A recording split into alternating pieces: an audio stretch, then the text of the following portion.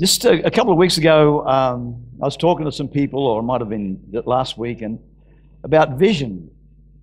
And we know that vision is very, very important.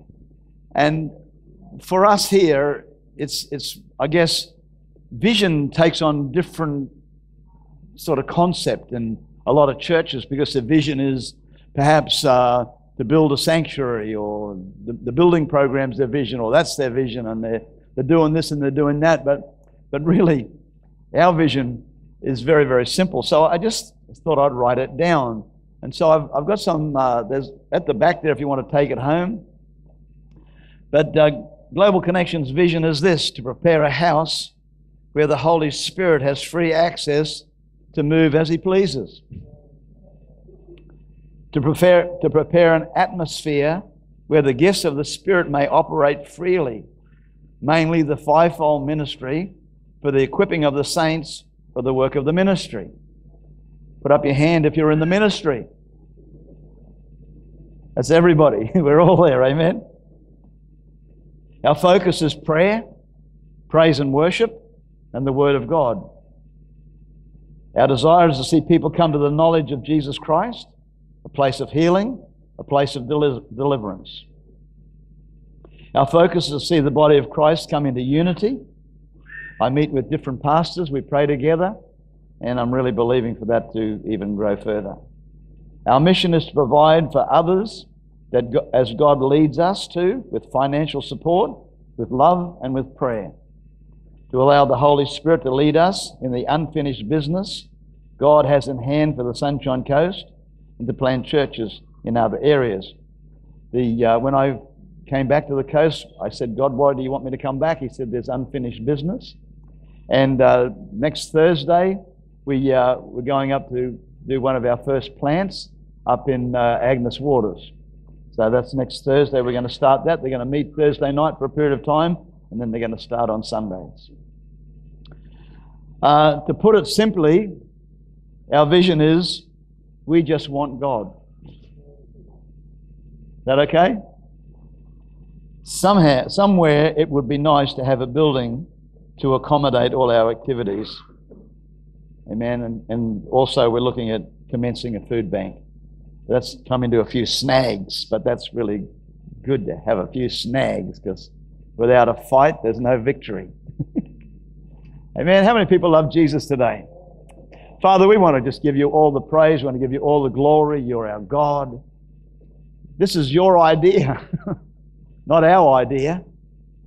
This is what you want. You, way back, you wanted a people. You wanted a people that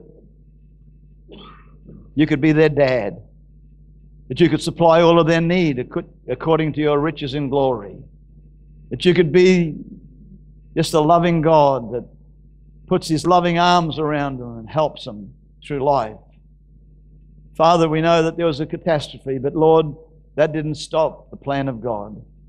And Lord, we know today that there's a heaven. And Lord, we know today that you're preparing that place for us. And we want to just, while we're on this planet Earth, we want to be the best we can be for you in Jesus' name. Amen? That might mean overcoming some obstacles. Anybody here ever had an obstacle? Ever had a problem? Ever had an opportunity to blow it? Ever had an opportunity to get miserable? Ever had an opportunity to kick the dog?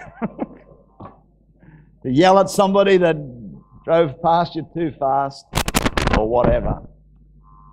What we're doing at the moment is we're believing for God to lay a foundation for us to really build our lives on, to build our faith on, to build whatever God wants to build on. As a builder, I know that if you could be the greatest builder in the world, but if the foundations weren't solid, the house would crack.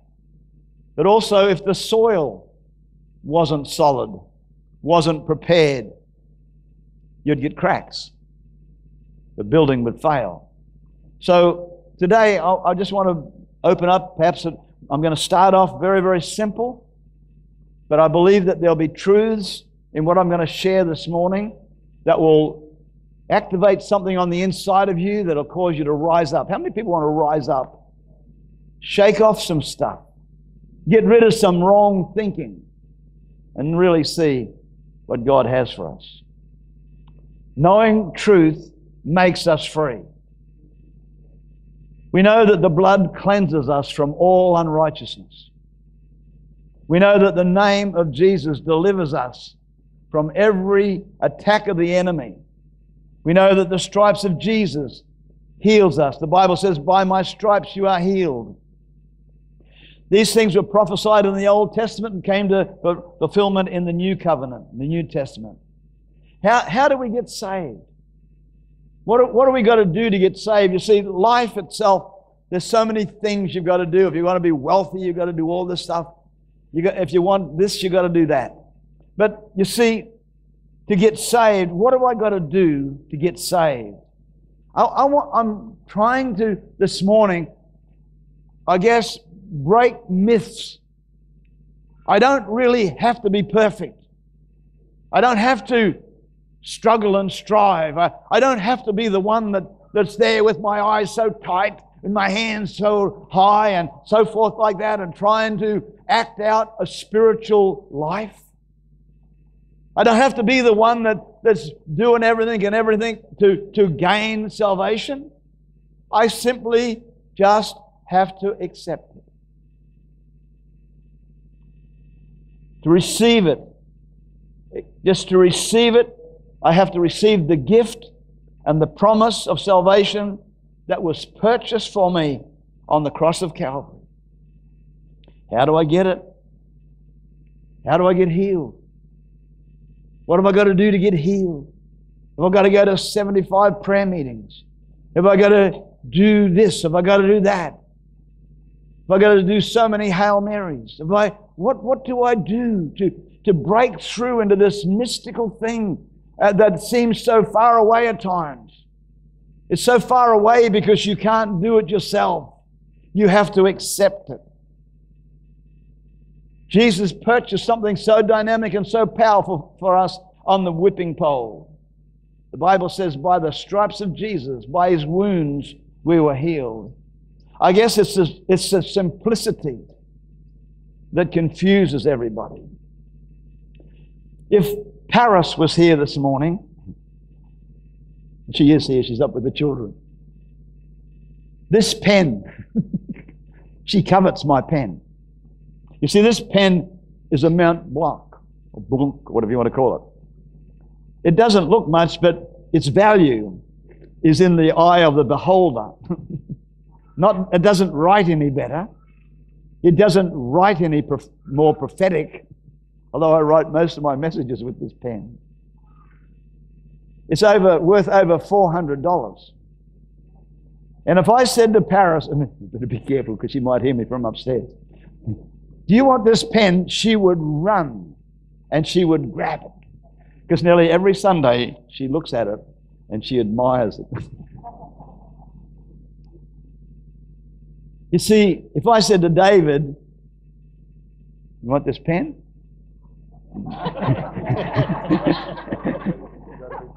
God's not there saying, I don't want to give it to you. He's not there saying, well, David, you've got to get lower, get better, and do this before you can have this pen. But if I said, David, would you like this pen? What are you going to do? You got to grab it. You have to grab it. Now, that was just demonstration only.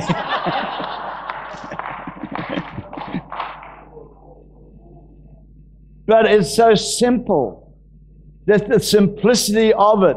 You see, what we do is we want to get healed, or we want to get this, or we want to get that. Most people say about salvation, when you talk about them coming to church, that they say, I'm too bad. I'm no good. Well, there wasn't one of us here that wasn't too bad. But the thing is that Jesus paid a price.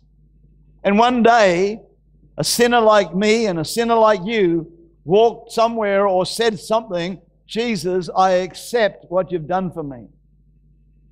Come into my life and heal me, save me, deliver me. So it's so simple. The Bible, I want you to read something here in 2 Corinthians 5:21. It says, for He made Him, God made Jesus, who knew no sin, to be sin for us, that we might become the righteousness of God in him. So simple, so easy. For this purpose was the Son of God made manifest, that he might destroy the works of Satan. Jesus said, it's better for you if I go. I will send the Comforter, the Holy Spirit, the day of Pentecost. And what an amazing day that was. Let's just have a quick look at it in the book of Acts. I said I am going through some things there that are very, very fundamental. You all know these things.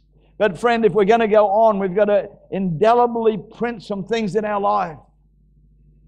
Jesus spoke and he said, it's better for you that if I go, because if I go, I'm going to send the Holy Spirit, the mighty Holy Spirit. The Bible says when the day of Pentecost had fully come, they were all in one accord, in one place. And suddenly there came a sound from heaven as of rushing mighty wind, and it filled the whole house where they were sitting. And there appeared unto them divided tongues as of fire, and it sat on each of them. And they were all filled with the Holy Spirit, and began to speak with other tongues as the Spirit gave them utterance.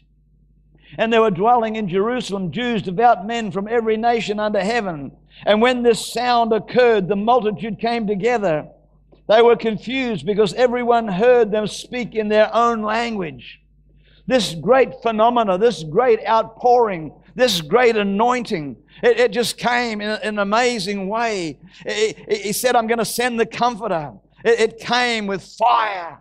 It came with a mighty rushing wind. It came with noise. It came with supernatural manifestations. People speaking in other languages. People being just so changed as in the atmosphere. People hearing, people speaking a strange language, but somehow or other they understood everything that was being said. It was a supernatural outpouring of God's Spirit. What an amazing day. What an amazing time. Power came down. Power. Peter, who had denied Jesus, who had denied him 3 times. He was so fearful, so fearful of this crowd. Now he's in a massive crowd, even a greater crowd. But something's happened to him. He's now been filled with the Holy Spirit. The power of God has come upon his life. And Peter, standing there, started to cry out and tell these people how they'd just killed Jesus. If you have a look in Acts 2:26, it says, you just killed the Son of God. You've killed the Son of God. Man, that would stir up a crowd. That would stir up people. They'd get angry with you. The Holy Spirit not only come with great power. And sometimes when we think of the Holy Spirit, we think of the power of God. And that's good because that's a part of it. But something else happened that day when the outpouring of the Spirit came. The Holy Spirit also came with great conviction. Great conviction power. And friend, I want to tell you, if you pray, if you understand, and you understand what God has done and what God has made available for you, and the work of the Spirit, He said when the Holy Spirit comes, He's going to do some things. The Holy Spirit's going to do some things. I'm going to read some scriptures in a minute. But friend, I want to tell you, the way I've been praying lately is totally different. I'm starting to say, Holy Spirit, you have a purpose on this life. Holy Spirit, it is your job. It is not my job to convict anybody or to convince anybody their need for Jesus Christ. That is the Holy Spirit's job. So you can ask the Holy Spirit, go and help these people. The Holy Spirit came with great conviction. In Acts 2, verse 37, let's have a little look at that. Now when they heard this, they were cut to their hearts and said to Peter and the rest of the apostles, men and brethren, what shall we do? And Peter said to them, repent and be baptized. You see, when the Holy Spirit comes, there was so much activity, so much things going on. The power of God was moving. There was a manifestation. Friend, I want to tell you, when the Holy Spirit comes to church, when He starts manifesting Himself in our presence, things are going to start happening here, there, everywhere, because that is the work of the Spirit. That's what God will do. He will raise people up. He will deliver people. He will convict people. He will challenge people. It's not my job up here to say, oh, well, now I'm going to pick Roma because she's a good lady. Now, I know Roma's got this major problem. I know that she's blah, blah, blah, blah. She's got this problem. So I'm going to preach a message on Sunday that's going to get her. I saw I've told this story before, but there was a man that came to church. And he sat in the church and he listened to the message. And at the end of the message, this pastor got up and made the altar call, and this man stood up and gave his life to Jesus. And at the end of the day, he walked over to this man that just got saved, and he said, "Sir," he said, "what part of my message," glory to God, "what part of my message was so impacting that it touched you and caused you to come to the Christ?" And the guy said to him, "Well, as a matter of fact, sir," he said, "I thought your message was quite boring." He said, "But I was sitting in my seat with my hand, with just looking at the floor, thinking, how long is this going to go for?" And there was a little girl on the floor coloring in. And on the top of the page of the coloring in book she had, it said, "God loves you." He said, "I read that." And he said, when I read that, he said, something happened on the inside. And just at that point, you said, "Who wants to give their life to Jesus?" I said, "Me."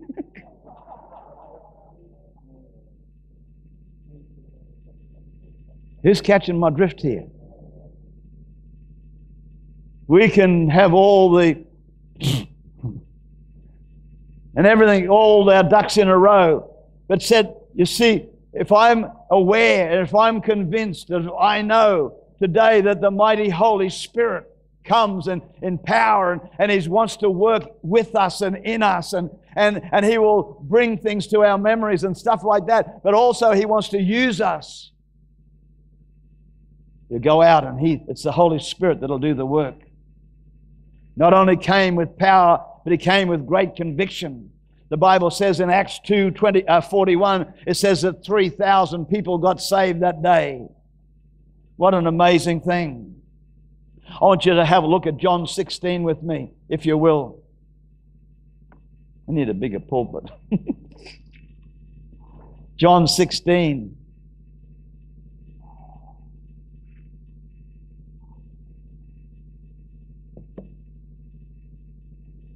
It says this, it says, "Nevertheless, I tell you the truth." It's verse 7 I'm reading from. "It's to your advantage that I go away. For if I do not go away, the Helper will not come to you. But if I depart, I will send Him to you. And when He has come, He will" what? "Convict the world of sin, and of righteousness, and of judgment. Of sin, because they do not believe in me. Of righteousness, because I go to my Father, and you see me no more. Of judgment, because the ruler of the world is judged. I still have many things to say to you, but you cannot hear them. However, when He, the Spirit of truth, has come, He will guide you into all truth. For He will not speak of His own authority, but whatever He hears, He will speak, and He will tell you of things to come." We need the Holy Spirit, friend. We need a move of the Holy Spirit. Great convictions come.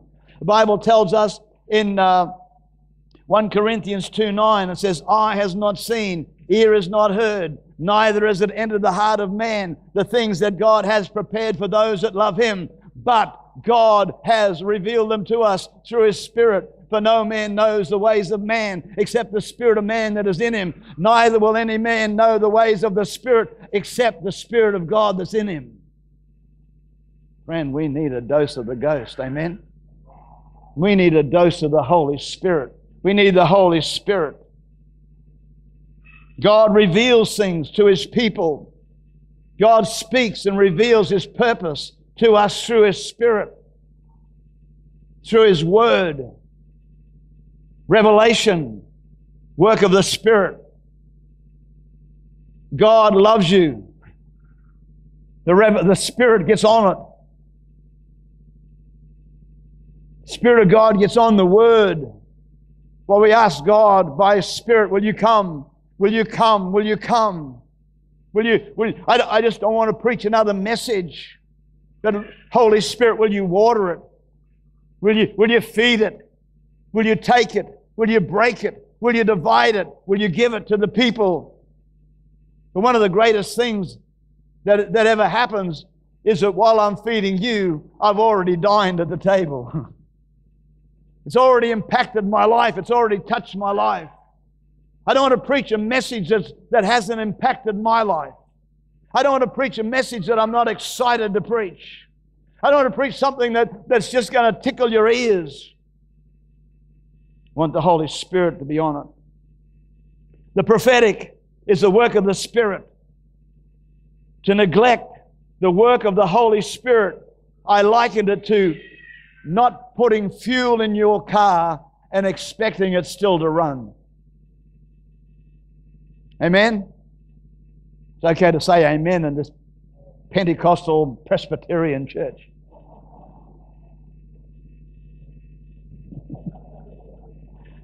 The Holy Spirit is the manager, the overseer of God's church on planet Earth.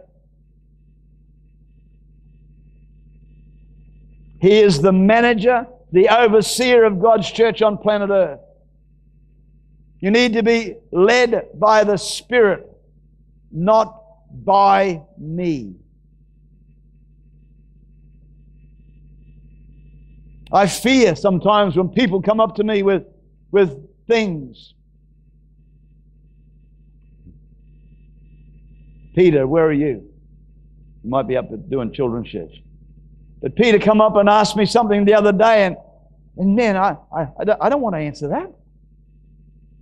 Ashley Samira came to me one time many years ago, and he said, Neil, I feel that God has called me to England. I said, that's good. He walked away. 6 or 8 weeks later, might have been even more long, might have been 6 months, he rang me up. He said, Neil, I cannot get it out of my system. God has told me to go to England. I said, great, when do you want to go? He said, well, last time I talked to you, you didn't encourage me at all. I said, no, because I didn't want you to think that I sent you. Because when you got over there and you get into trouble, and as sure as God made little apples, you're going to get into trouble. You're going to get mad with me for sending you to England. I said, now you know it wasn't me, it was God. Now, you got any problem, talk to Him. He still lives in England today. Got to be led by the Spirit, not by me. So what we do is, the Holy Spirit's going to convict, and He's going to convince, and He's going to do everything. And here we are, the church. What do? We just sit around waiting for the rapture. Singing a few songs, hallelujah. Give God a tip now and then. Get a little, hear the pennies fall, everyone for Jesus, da-da-da-da-da.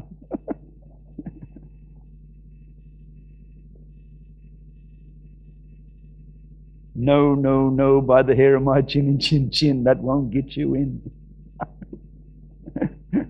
That won't get you in.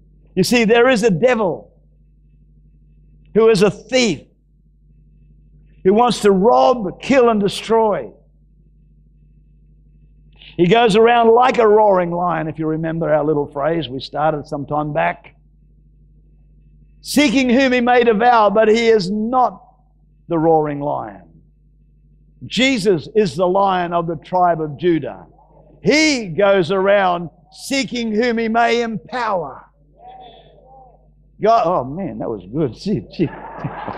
Shakabundi. I might even... My people perish for lack of knowledge, the Bible says. James 5:16. Let's have a quick look at that.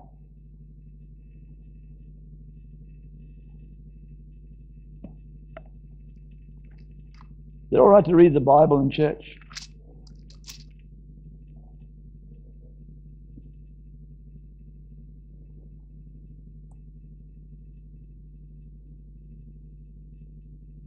Hallelujah. It says, confess your sins or trespasses to one another and pray for one another that you may be healed. The effective, fervent prayer of a righteous man availeth much. I'm going to talk a little bit about this today. The fervent prayer of a righteous man availeth much. Fervent. The original meaning of fervent means boiling, burning, or glowing. Fervent means, can I hear it? Come on, get a little bit of that. Amen, brother. Boiling, burning, glowing. That's what fervent means, amen.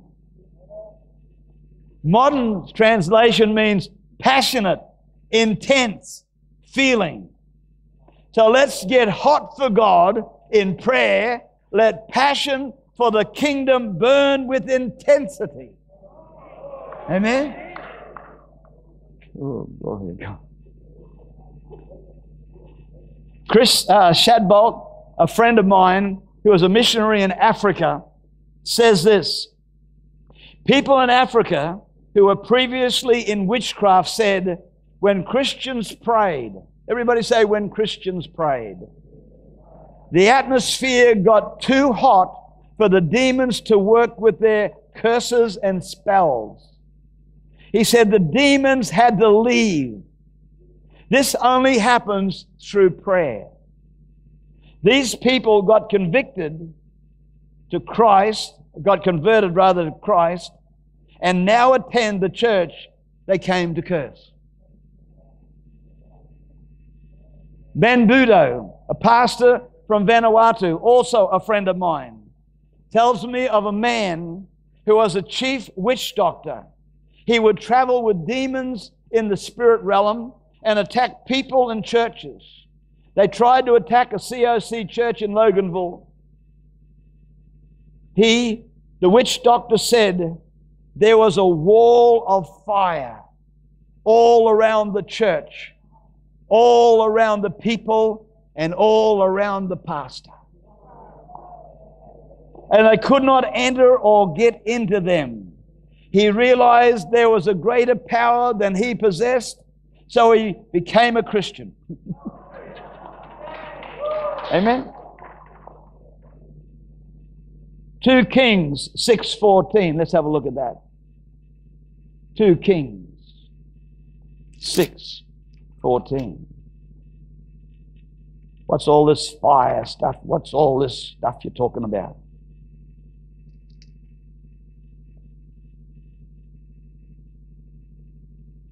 This is a man that was doing amazing things for God. The opposing king sent an army to Dothan after him. It says, therefore he sent horses and chariots and a great army there. And they came by night and surrounded the city. And when the servant of the man of God arose early and went out, there was an army surrounding the city with horses and chariots. And his servant said to him, alas, my master, what shall we do? And he answered, do not fear, for those who are with us are more than those who are with them. Now, if I just said that to you and you say, yeah, that's okay. But Elisha prayed and said, Lord, I pray, open the eyes that he may see. And the Lord opened the eyes of the young man, and he saw, and behold, the mountain was full of horses and chariots of fire all around Elisha. Horses and chariots. Yes, they had horses and chariots, but they didn't have horses and chariots of fire. Amen? All around were horses and chariots of fire. The Syrians had those things. In Zechariah 2:5 it says, For I, says the Lord, will be a wall of fire all around her, and I will be the glory in her midst. We know that it's talking about Jerusalem. No, we're talking about this great nation of God. But I also believe that it comes down to the church as well. This little nation in the middle of all around us, surrounded by other nations that gnash their teeth and so furious and so angry and so bitter. War upon war upon war has come upon that nation. They've tried to eliminate them. Everything. Hitler tried to annihilate them. There's been a thing against it. But they can't, and they never will. Because God has got a wall of fire around it. Amen. A wall of fire around her, and I will be the glory in her midst. And I'm believing, friend, that supernatural power, supernatural anointing of God, if there is another war which is brewing, but I guarantee you that as those armies try to march in, they're going to see something so dynamic, and they're going to see something so powerful. They're going to see the glory of the Lord. They're going to see the angels of God with fire in their midst. They're going to see horses and chariots. And I want to tell you that those armies are just going to run and flee in terror at the presence of the Lord. Hebrews 1:7, speaking of His angels, he says, He makes His angels spirits and His ministers servants, in other words, flames of fire. I don't know about you, but I want that. Speaking of His angels, he says, He makes His angels spirits and His ministers servants. I just put servants there in brackets because that's what I believe ministers are. Sometimes we think that you've got to have a back-to-front collar on. Sometimes we think you've got to have so many degrees that they call you Dr. Fahrenheit. Somebody thinks you've got to have so many, I've been to so many this and so many that. I don't care where you've been, but if you've been to Jesus. Have you been to Jesus for the cleansing flow? Are you washed in the blood? Are you full of the Holy Ghost fire? Have you let the fire of God? I want the fire of God to be around me, amen. I want to glow. What's that? Where's fervent? What's fervent? Glowing? Glory to God. I can't find it somewhere there.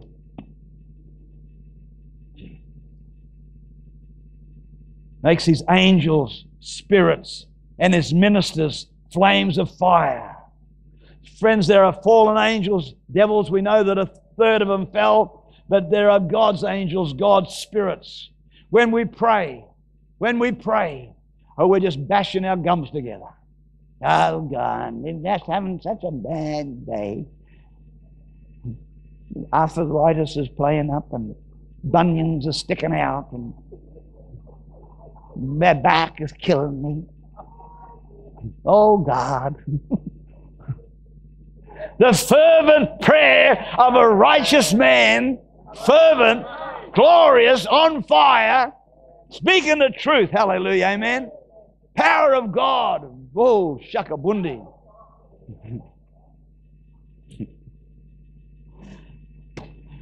When we pray, everybody say, when we pray, Thy kingdom come, Thy will be done. Heaven comes with His angels of fire. Hallelujah.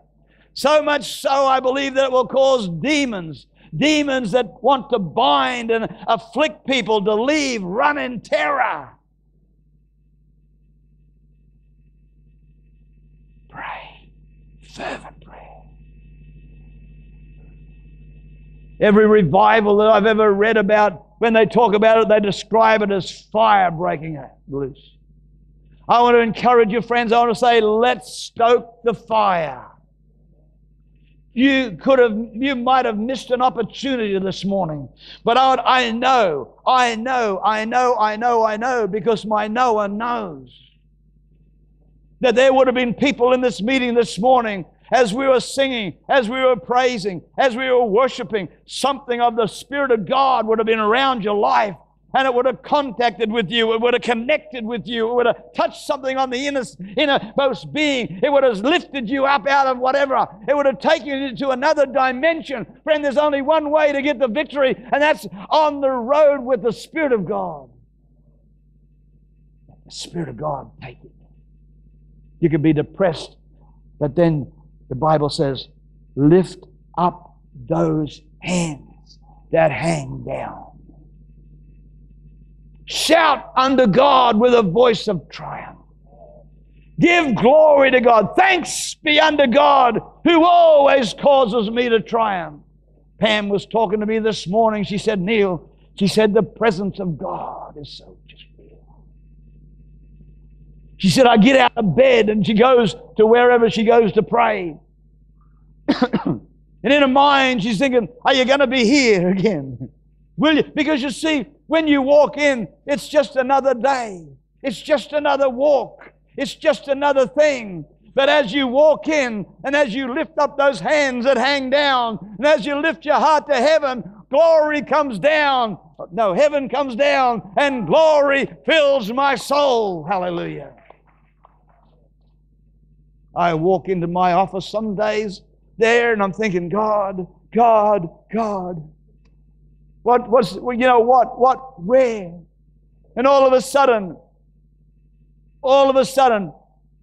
what I started my message with, I just went into my office the other day and I just sat there, and all of a sudden it was like the power of God, and I just took out my Mount Blanc and I just started to write. Because He's there, waiting. Fervent prayer of a righteous man. Let me just find that again if I can. The fervent prayer of a righteous man. Fervent, the original meaning, boiling, burning, glowing. You ever heard anybody say to you, there's a glow after you've been with God? Come on. You don't have to be so super spiritual. And it's not the sparkles you put on or whatever you call it. Got nothing to do with Max Factor. It's got everything to do with the God factor.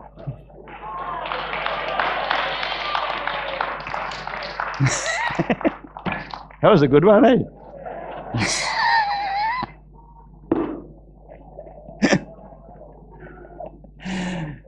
Boiling, burning, glowing, passionate, intense feeling.